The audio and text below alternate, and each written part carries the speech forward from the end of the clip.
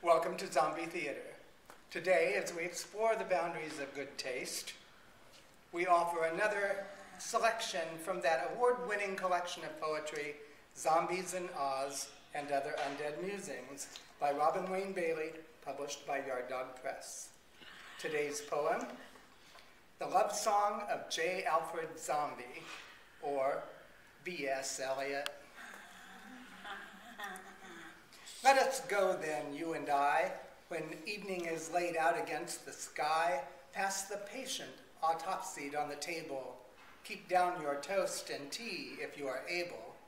Let us lurch through darkened empty streets to bohemian retreats, where berate half-balding men sit tippling tea and brandy, composing poems that rip off Rudyard Kipling.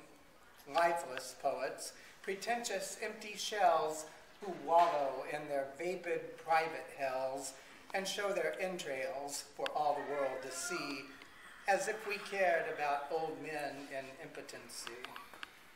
Then let us ask the most ironic question, make the suggestion, would they come to dinner with a literate cannibalistic sinner? In the bar where poets meet, bemoaning failure and defeat, the yellow fog rolls up against the chilly window pane like old men's trousers cuffs rolled up and rolled again. They scratch their heads and try to find a rhyme, but time and clime conspire to drain them, and so they rhyme the same word twice.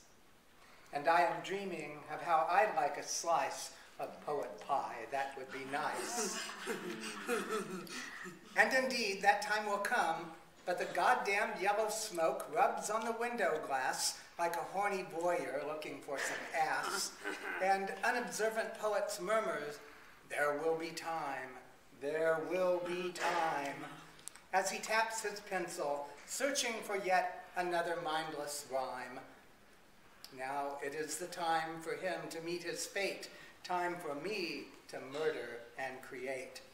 A meal that mankind will remember, time to murder and dismember. Long ago, I realized good poetry must be internalized.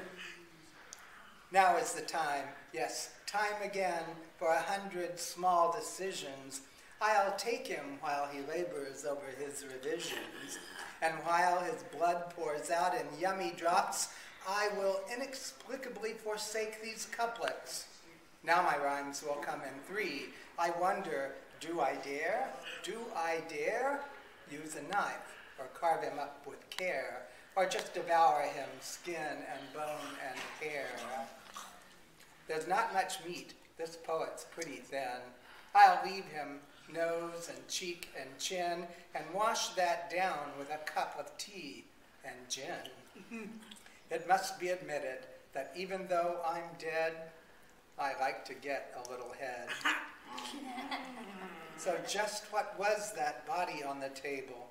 Some critic will reveal it if he's able. As much as I like poets, I like critics best of all. I like the way they cower in the yellow smoky pall, on the pavement or in the grass, when I crave a little ass. I like the way their heads pop like little red balloons. I've heard the critics singing, and they're always out of tune.